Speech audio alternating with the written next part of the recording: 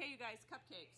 So I'm doing this, if you saw the wellness fair, I'm doing the wellness fair today too. So for cupcakes, kind of same things, kind of same techniques that we've been going through.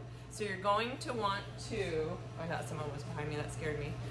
You're going to want to sift all your dry ingredients. So for these cupcakes, it's a couple dry ingredients. So all-purpose flour, you could use cake flour. Sometimes I do cake flour in this if I'm doing like an actual stacked cake.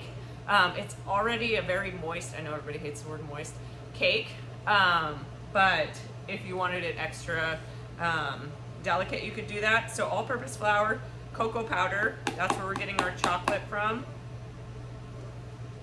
2 leaveners, so we have baking powder and baking soda. We have baking powder and baking soda because the cocoa powder has acidity in it, remember? So, and we'll talk about that in class, why you need both. So both of those, we have salt flavor, and we're going to sift them. If you have a KitchenAid mixer or a little mixer, you can use that at home to mix the wet ingredients, which I'll show you in just a second.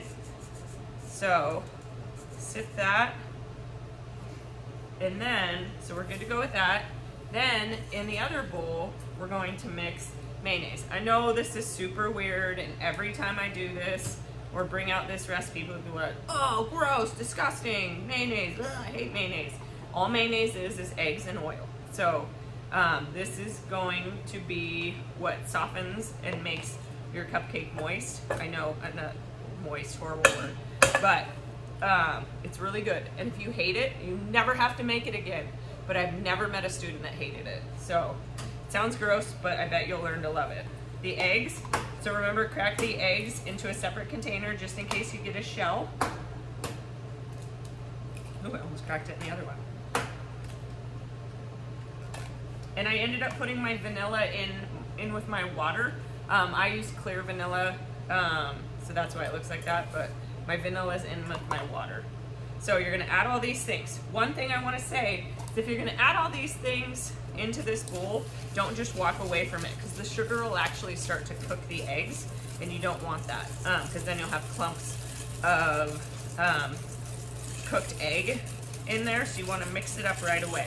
I would give this a couple of minutes of mixing it with a whisk to try to incorporate air. If you don't have a whisk at home, per chance, mix it up with a spatula and then take a fork to it. A fork will, the tines of the fork will help incorporate air.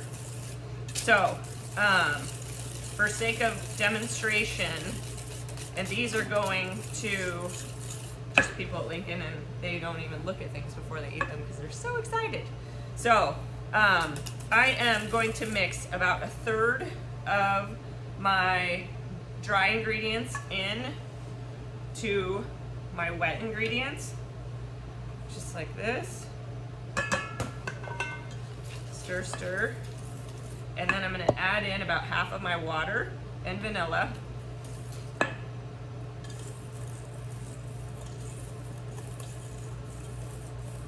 And I'm gonna add in, once it's about, I don't know, 75% mixed together, I'm gonna add in another 1/3 of my dry. So you want the last 1/3 of your dry to go in last. This is gonna make sure that you're not over mixing your cake, your cupcake batter. I'm gonna stir it in. Also, this whisk will help so you don't have lumps. But if you have lumps, don't worry about it, not the end of the world. You wanna make sure you sift your dry ingredients. So if you don't sift your dry ingredients, I've been lazy and not done it before. I'm gonna go with this last 1/3 in here while I talk. Not done it before, and then when the cupcakes come out, you'll notice that maybe like a flour chunk has risen to the top. You're like, oh man, shouldn't have been so lazy. And that's the price you pay, folks. That's the price you pay. Okay, so all dry ingredients, everything's in there.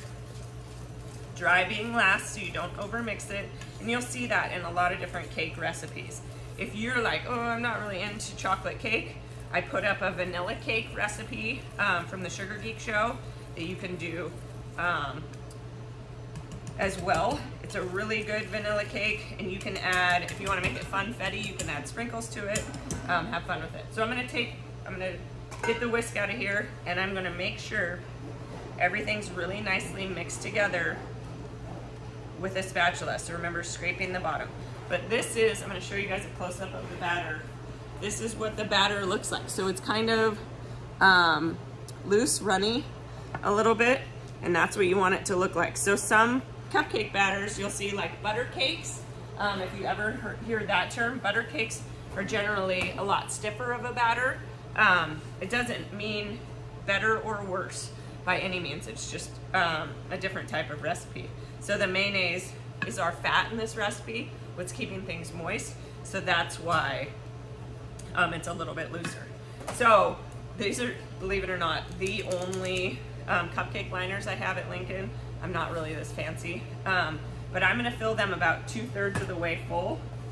2/3 of the way full will make it so they rise. I'm not gonna fill the liners 2/3 of the way full, sorry, I'm gonna fill the cups. So you guys will likely have cupcake liners that sit a little bit lower, just like the standard cupcake liners. Or if you don't want to use cupcake liners, you can use pan spray or butter in there so that they don't stick. So I'm using a cookie scoop or a portion scoop is what we call it, just so these fill up evenly. But if you're doing, you can eyeball it. Just use a spoon and you can eyeball it, no problemo. Same. Just make sure you're filling them all up the same, because if they look the same, they'll cook the same, and we want them to cook the same. So that's what that looks like. It looks like it's gonna make about 20 cupcakes. So if you don't think you can eat that many cupcakes, and believe it or not, this is a half recipe, then make a half recipe, make half that recipe that I gave you. Okay, so these are gonna go into a preheated oven at 350 degrees, and I'm gonna set a timer for 22 minutes. And then at 22 minutes, I'm gonna check for doneness. So the check for doneness is you'll pull them out, you'll touch the top. If it doesn't feel like it's soft, like it's still batter, then you'll get a toothpick and you'll check with the toothpick. If the toothpick comes out clean, you're good to go. I remember I never had toothpicks as a kid when I was checking things at home, so I always did a fork. No big deal. It kind of makes one of them look funny, but if that's all you have, that's all you have. Okay, so going in the oven at 350, and I'll come back and show you frosting techniques. Hey guys, my cupcakes are out. So for the frosting, I just gave you guys a basic cream cheese frosting recipe. You can do this in a mixer, like a KitchenAid mixer, or you can just do it by hand. So just make sure that your ingredients are softened, and you're gonna kind of take something hard like a rubber spatula or a wooden spoon. If your butter and your cream cheese are gonna go into the bowl first, and you're gonna kind of smash them against the side of the bowl so there's no more lumps, and then you'll add in your cream cheese, or sorry, your sugar and your vanilla to taste. I think I put half a cup of sugar in there. You guys can do whatever sugar amount you like. That might not be enough for some of you. I also put another like buttercream, a simple buttercream type recipe in there.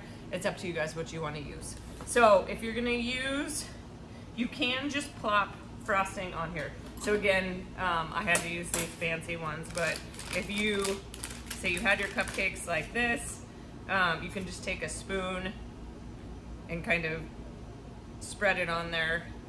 And then anything looks better with sprinkles, right? So if you spread it on there and then add a few sprinkles to the top, it'll be beautiful, no big deal. Some of you will be in person for this, so we can play with pastry bags. If you're doing a pastry bag, so if you do this like flat, I have an offset spatula here, a teaspoon would work fine too, or a knife, butter knife would work fine too. So if you do that, and then you take like the tip of a butter knife and go through, start in the middle, you can go through and kind of cut into it and make like a rose, like a little swirl on the top that looks like a rose. It's kind of cute. Just to make it a little more fun and get a little more dimension to it so it's not just flat. So if you were doing a pastry bag, you want to, or if you want to borrow a pastry bag if you're at home, you totally can. So, or have it because they're plastic. You're gonna cut off the tip of it just enough to where you can put the pastry tip in there and you can see the tines. So I'll show you what that means in just a second. So I'm gonna put the pastry tip in there, and you don't want it to be, so if you didn't cut off enough and it looked like that and the tines weren't sticking through, that wouldn't be good, because it's just gonna come out in a blob. So you wanna have it enough so the tines, you can see that the plastic's down here and then the tines are showing through, because that's what's gonna give you the shape. So I twist it and then push it down, and then I fold my pastry bag over like this. That way I have somewhere to hold it, like that. Then I'm gonna shove some frosting in here. I made so much frosting. Shove some frosting in here, and then I can use my hand, which is on the inside of the bag, to scrape it.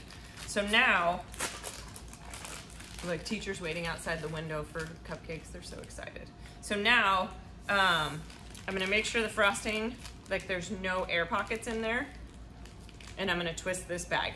I'm gonna twist and put pressure so that it comes out like that, comes out the end. And the reason why I twist it is so stuff doesn't come down. So now you're going to put your non-dominant or your dominant hand on top. So my dominant hand, my right hand is on top, my left hand's gonna guide, and I'm just gonna do little rosettes. So I'm gonna start at like, I'll show you, I'll undo another cupcake.